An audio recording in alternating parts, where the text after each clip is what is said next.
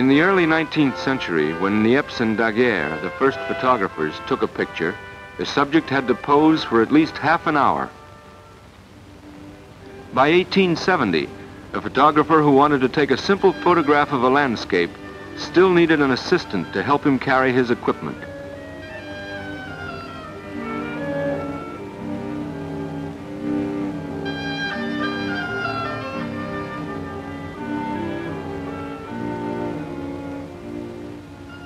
Looking at this complicated portable laboratory, with its boxes and bottles, its platters and jars, it is quite obvious that today's motion picture camera, which photographs 24 pictures per second, was beyond anyone's wildest imagination.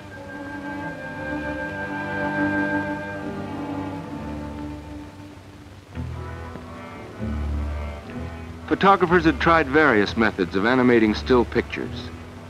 The most successful could be called the school of the successive pose.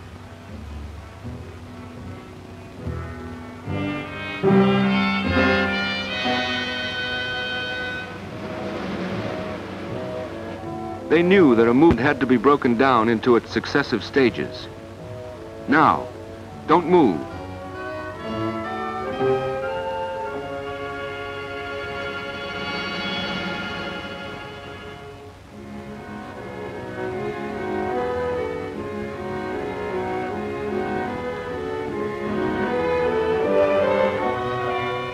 Hold it.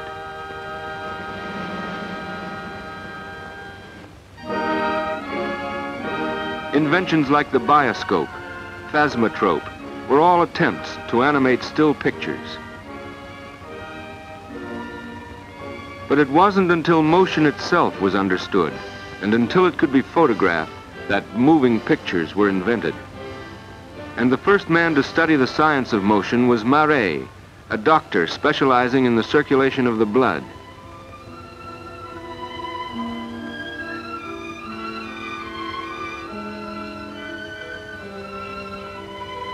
A German inventor, Thierort, had constructed an instrument which replaced the traditional manner of pulse taking. Muybridge became interested in the new gadget. The invention consisted of a sharp-pointed needle and a movable piece of wood with soot.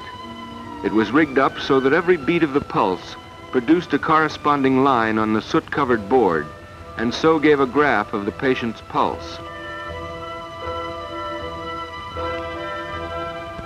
Muybridge reasoned that if a movement could be transcribed into a visual graph, it could be more easily understood.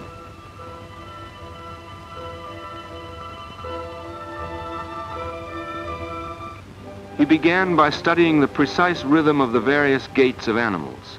He wanted to determine the exact position of each leg of a horse in motion. He adapted the pulse-taking invention. Instead of one needle, he used 4, one for each leg.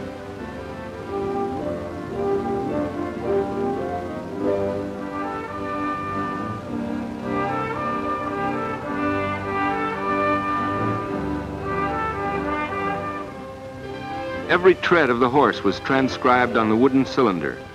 4 separate graphs were recorded.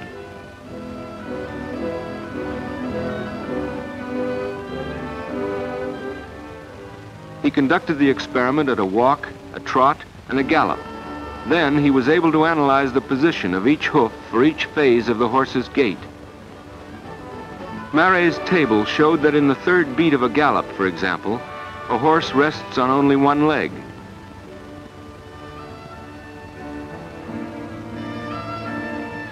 Sketches drawn on the basis of the table created a sensation. The horsey set of the day refused to accept them. They were also completely at odds with the classical concept of galloping horses. Science not only confounded the horse lovers, but even challenged the old masters. The discussion raged on both sides of the ocean. Edward Muybridge, a San Francisco photographer, proved science was right. At the request of Leland Stanford, a great racing fan who had bet $25,000 on the Frenchman, Muybridge proved it experimentally. Imagine a battery of 24 cameras placed in 24 individual cabinets and loaded at the same time by 24 cameramen. The camera shed is placed opposite a racetrack. 24 strings are stretched across the track. As each string is pulled taut, it covers the lens of one of the cameras.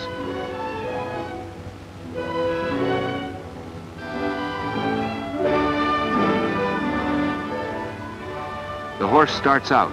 He breaks one string after another.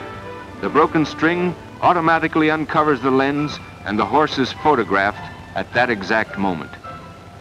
Stanford won his bet.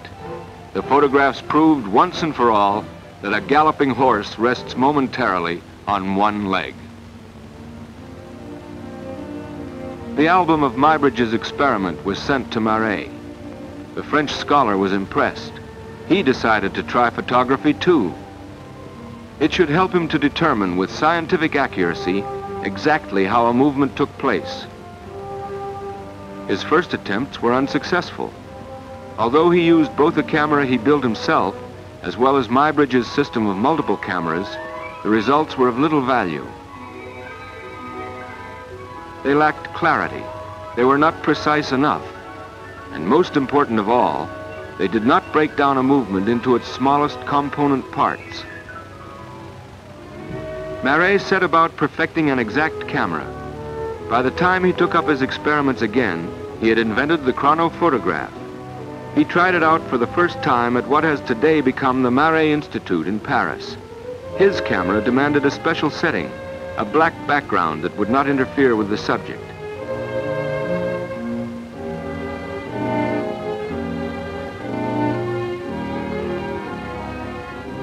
The chronophotograph itself was only a big box with a lens.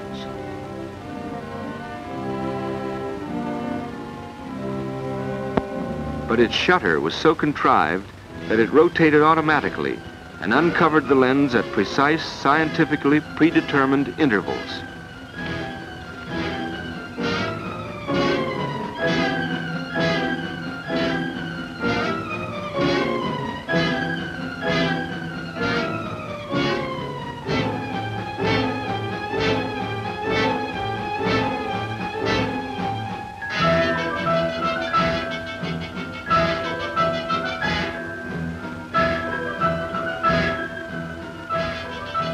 A developed plate showed several instantaneous shots of the horse. Here was the principle of the motion picture camera, developed for the first time.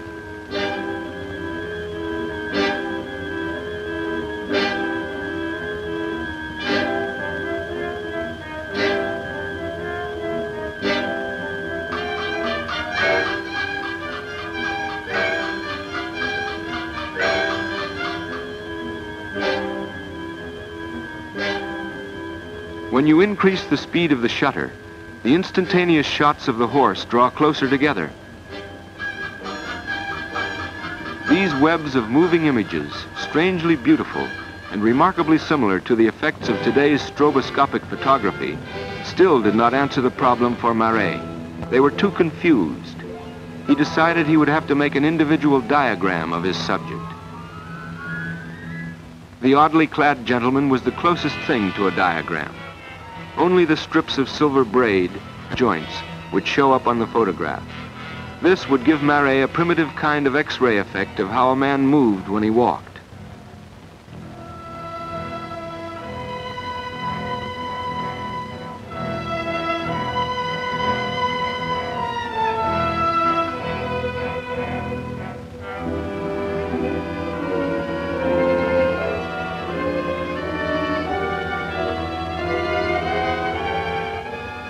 Five years later, at the time the first bicycles appeared, rolls of Kodak film started to replace the photographic plates.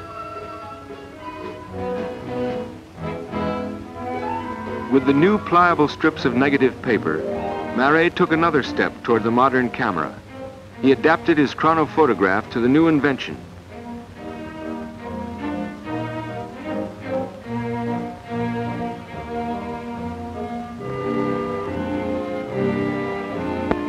A strip of film moves from one reel to another. The movement must be stopped long enough, however, to permit a clear, unblurred exposure.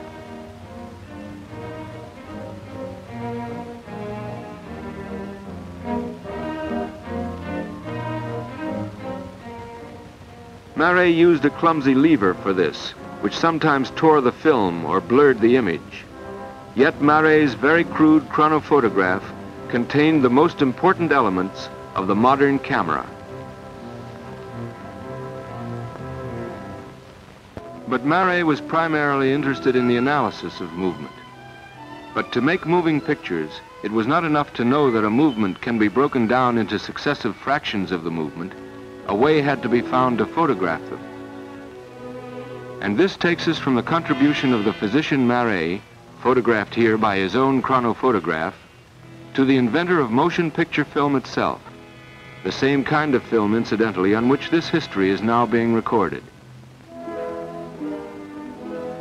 The Wizard of Menlo Park, the greatest inventor of all times, the man who changed the world by turning night into day, Thomas Edison, had already made possible the reproduction of sound with his phonograph. He became interested in reproducing movement.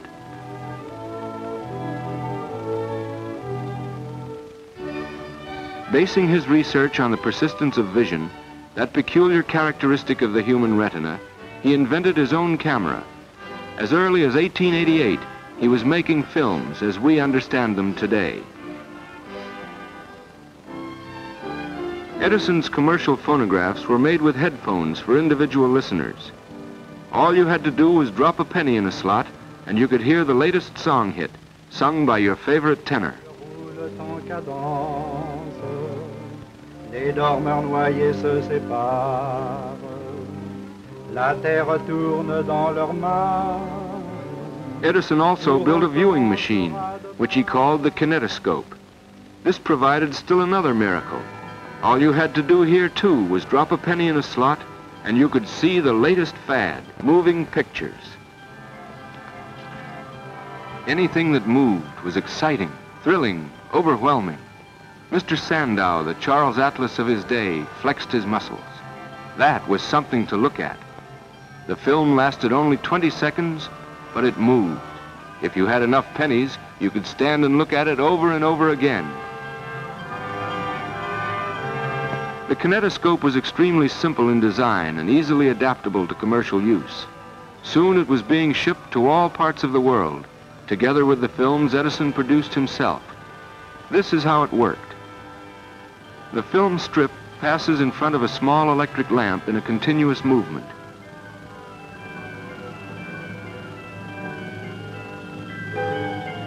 A shutter revolves between the lamp and the film. At each revolution, the lamp is uncovered and lights up only one image of the film. Thus, the optical illusion of continuous movement is created.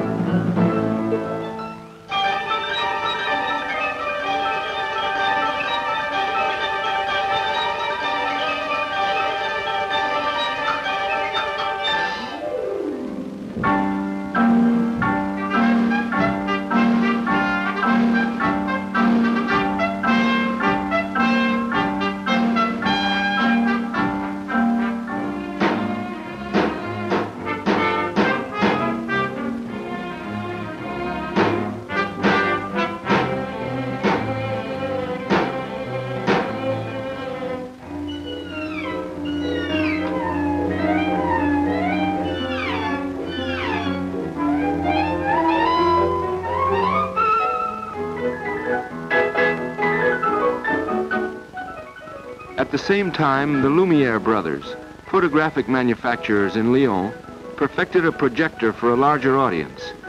This shot of workers coming out of the Lumiere factory was made in 1895.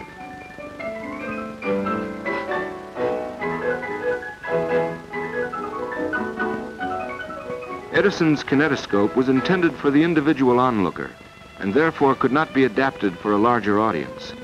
Louis Lumiere made possible the commercial showings of film by inventing a projector which used the principle of the claw of a sewing machine and permitted the film to be projected. At the same time, Thomas Armat in the States took out a patent on another machine which could be used for audience projection.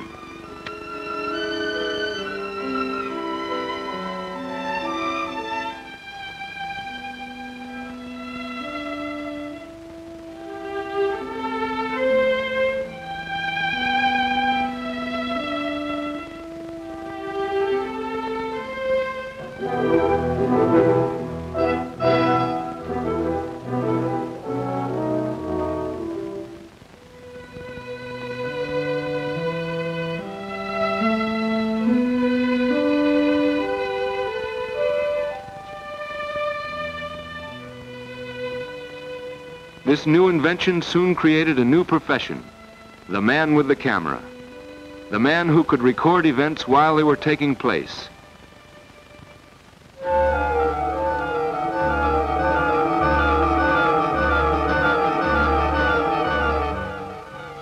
And in the beginning, nothing was too unimportant, as long as it moved, even to the baby at breakfast with proud Papa Lumiere playing straight man.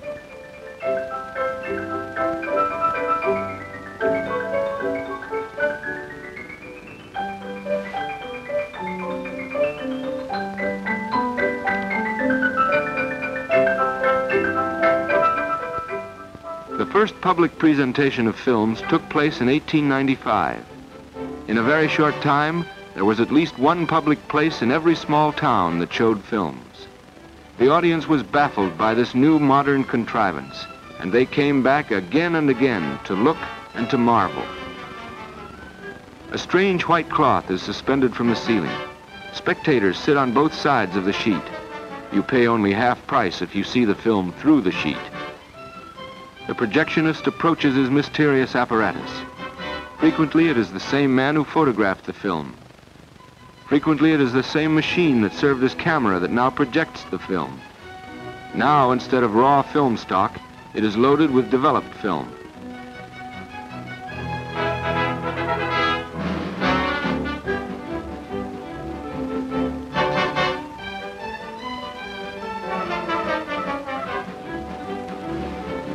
Okay, turn down the lights. The modern miracle is about to start.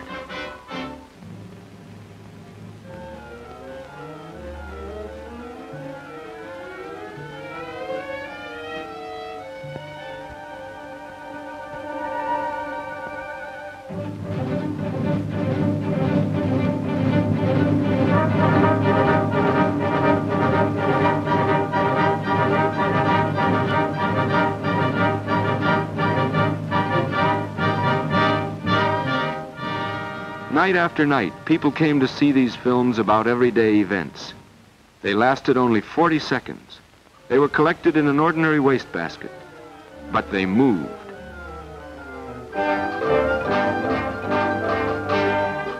The horse of Renault, Muybridge, Marais had come to life. A peculiar characteristic of the human eye has made possible the fulfillment of one of man's dreams. An optical illusion has brought life to inanimate images.